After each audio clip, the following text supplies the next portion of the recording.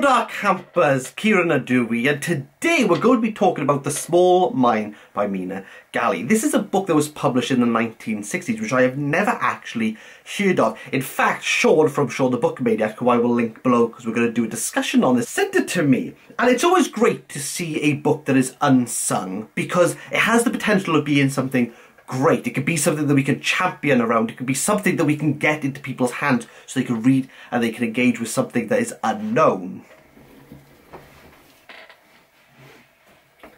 However, sometimes there's a good reason why books are completely unheard of, and that's because they're terrible. Oh, what was this? This is a book about Joe Jenkins, a miner who wants to earn some overtime. Now the coal has been nationalised, a number of small mines stay in operation and are dotted around the South Welsh Valley, which is where your boy's from. I grew up in a little mining village, I moved to the city, I absolutely hated living in Caerdydd, and then I moved back to a small mining village. And you know what? I'll probably die in a small mining village as well. Such is the Welsh life. We're not going to spend too much time with Joe because he dies, and as we learn throughout this small novella is that the event that seems simple might be more complex. But down in the fictional town of Kilhendra there is gossip, there is mourning, there is reflection, and there is sympathy for Joe and what he has gone through, as we see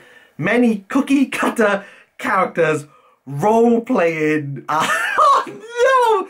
I don't know. He just performed. There's no empathy that's built up with Joe, and in fact, even at the end of this novel, everything just kind of peters out. Also, the pseudo-mantra that is almost pickaxed at you and excavates its way deep into your soul like it does in the mine. Oh, what is the price of coal? He died for the price of coal.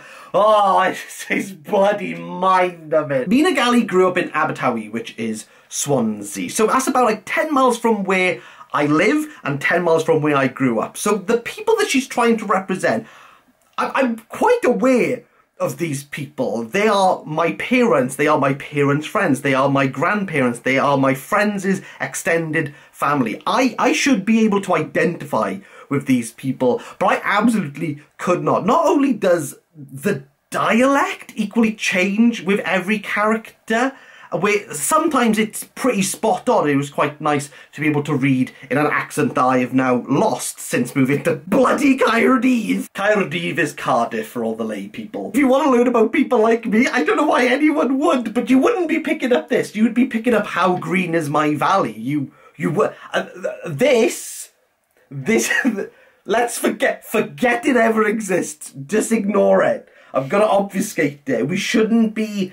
This was boring. This was like nigh on mundane.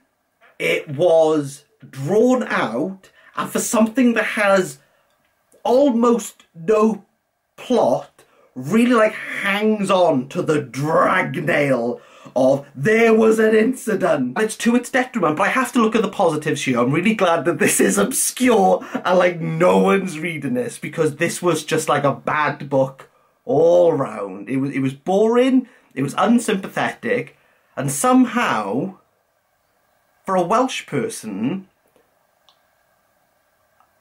I felt nothing towards it.